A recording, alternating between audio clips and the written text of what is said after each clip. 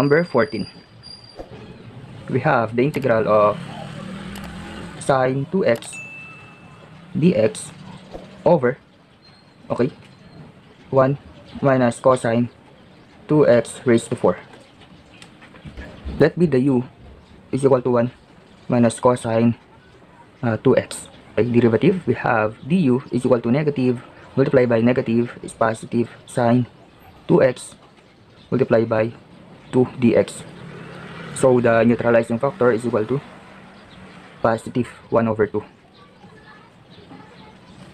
So isap natin ngayon. 1 over 2 integral of sin 2x dx. Ito yun.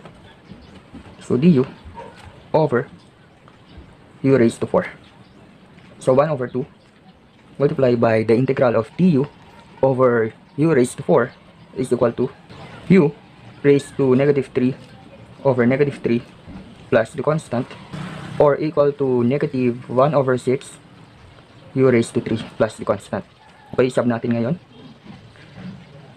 Magkakaroon tayo ng negative 1 over 6 multiplied by 1 minus cosine 2x raised to 3